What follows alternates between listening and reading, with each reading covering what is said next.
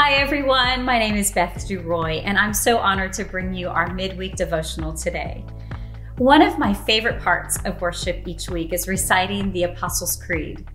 We teach catechisms to our children to help them understand Christian doctrine, to give them a framework for how they view the world and think about the great questions of life. But why do we recite the creeds each week in worship?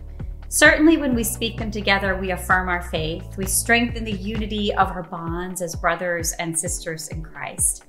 I love to think about reciting the Apostles' Creed week after week as a way to build our faith. It builds belief in historic Christian doctrine and reminds us every time we speak it what we believe about God the Father, the Son, and the Holy Spirit. One of my favorite creeds of the Christian church was written some 1,300 years after the Apostles' Creed. The Heidelberg Catechism, written in 1563, is based on the Apostles' Creed. Here's question 1 of the Catechism. What is your only comfort in life and death?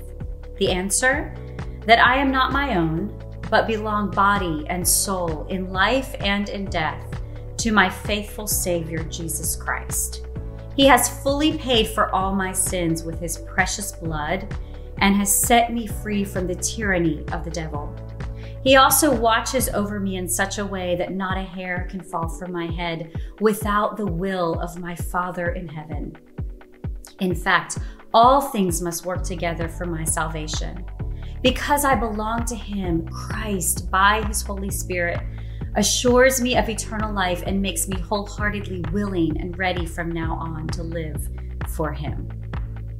What a relief, what peace it brings to know and believe that I am not my own, that you are not your own. You belong in life and in death to your faithful Savior, Jesus Christ.